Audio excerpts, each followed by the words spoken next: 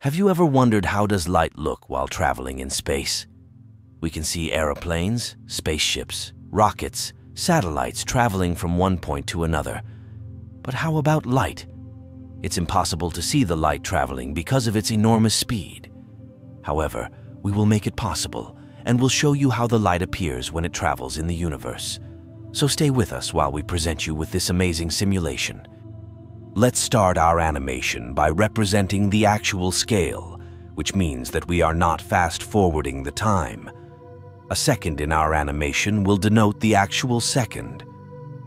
As soon as we make it realistic, we can see that the planets are now rotating at their real speed around the sun. That is why they appear to have stopped moving. They are moving realistically now, which means Earth would take 365 days now to complete this trip around Sun. We are now emitting the light particles from the Sun. Let's see how they appear while traveling in the universe.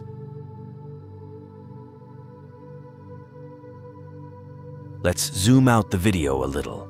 As you can see, the light has started its journey, and now it's approaching the planet Mercury, which is the closest planet to the Sun. As you can see, the light is slowly heading towards the planet Mercury now. The speed looks really slow, even though this is the fastest known speed in universe. It's so slow that to even reach out the closest planet, Mercury, it will take around 3 minutes and 13 seconds. So, stay tight and enjoy the video. We'll talk about some facts about light on and off in the video. The speed of light is approximately 186,282 miles per second, or about 299,792 kilometers per second. The small dots that you see in the background of the screen are the distant stars and galaxies which are millions and millions light years away from Earth. The light from these faint stars might have traveled for millions of years to reach our planet. As we are seeing the snapshot of these stars from millions of years in the past, who knows if these stars exist anymore or not? This is quite intriguing. One of the most groundbreaking aspects of the speed of light is its invariance, meaning it remains constant regardless of the motion of the observer or the source. This principle is a fundamental tenet of Einstein's theory of special relativity. In 1905, Albert Einstein formulated his special theory of relativity, which introduced the concept of the speed of light as an unchanging constant. According to this theory, as an object with mass approaches the speed of light, its relativistic mass increases, and the energy required to accelerate it further also increases, making it impossible to reach or exceed the speed of light. Light exhibits both wave-like and particle-like properties. This phenomenon is known as wave-particle duality. It can behave as electromagnetic waves or as discrete packets of energy called photons. Photons, which make up light, are massless particles. They have no rest mass, and they always travel at the speed of light. Light is the fastest known entity in the universe. Nothing can exceed or match its speed.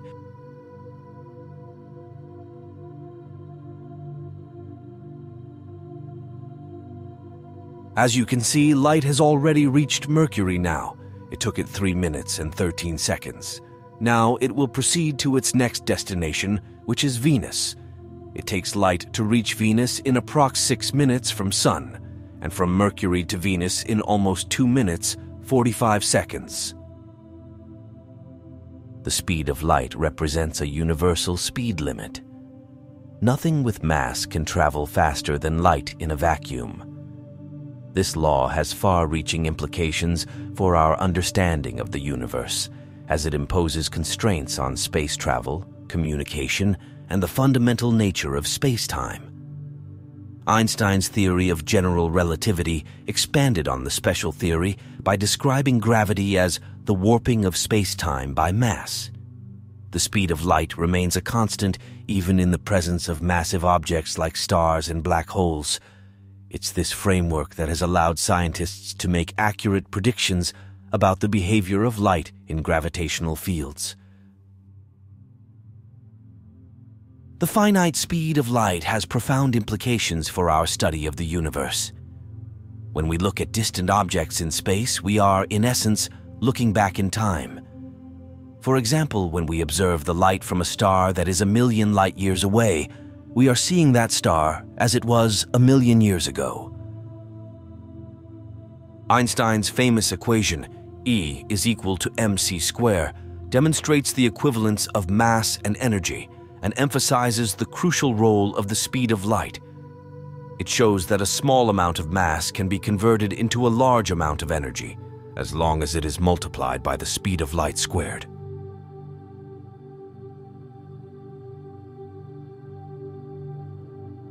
We'll come back to the discussion related to the facts about light, but let's just take a look at the light on the screen. It's the fastest in universe, and yet it seems super slow in astronomical distances. It is looking so slow that I am getting a little impatient now. But stay put, as we see the light is about to reach Venus, which is Earth's sister planet. Venus is the hottest planet in our solar system. Its thick atmosphere is full of the greenhouse gas carbon dioxide, and it has clouds made up of sulfuric acid. It's amazing to see that the light particles are spread across the sun and move outward in all the directions. Every second sun is releasing countless photons, which then traverse the cosmic journey on their own. If you observe, it has been almost 6 minutes that the light has left the sun, and now it has reached the planet Venus. And now, finally, its journey starts to the home planet Earth. It takes around 8 minutes and 20 seconds for the light to reach Earth from sun.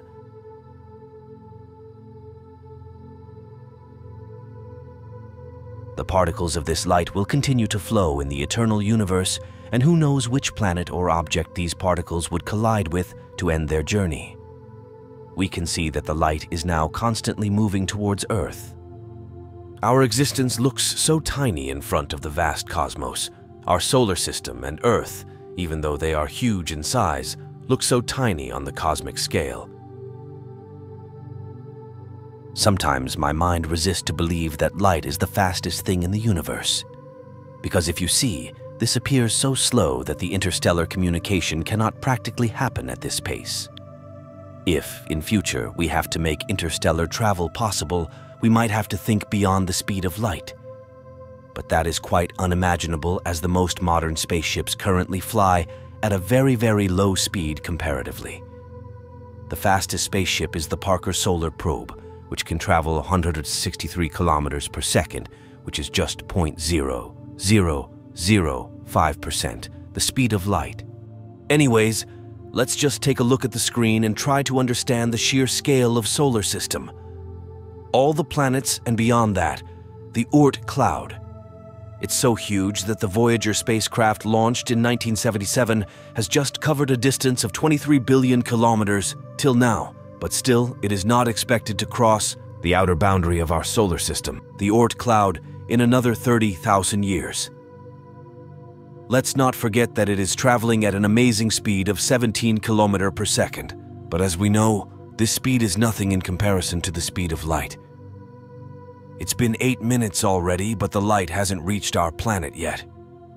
It's moving slowly through the empty space occupying our solar system. Imagine putting this on cosmic distances between stars. It takes years and years to cover the distances between stars. As we can see, the light has now reached Earth after completing 8 minutes and 20 seconds journey from the sun. The light still looks so slow.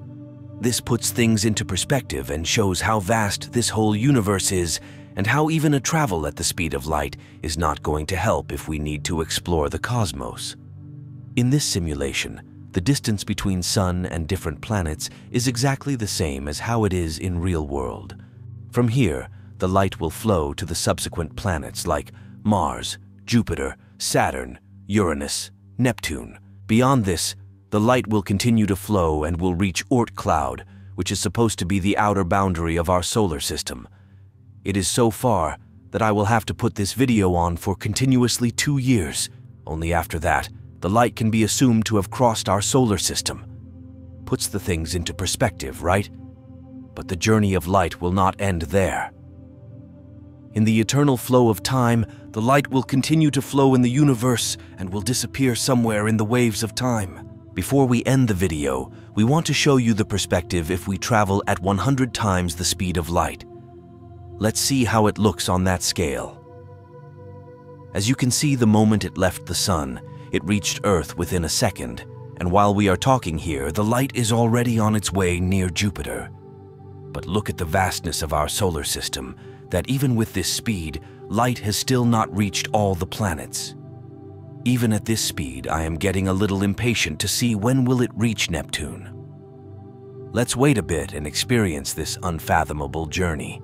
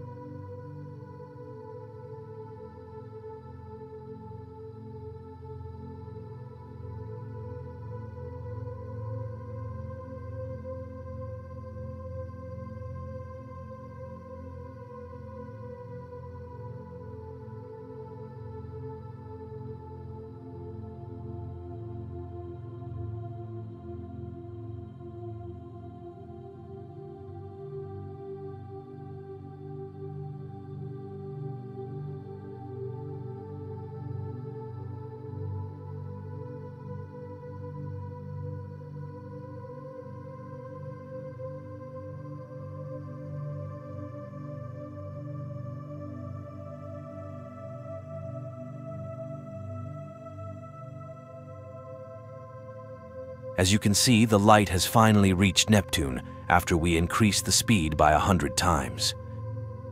Even at this speed, it will take it around 15 days to reach our next closest star, Alpha Centauri.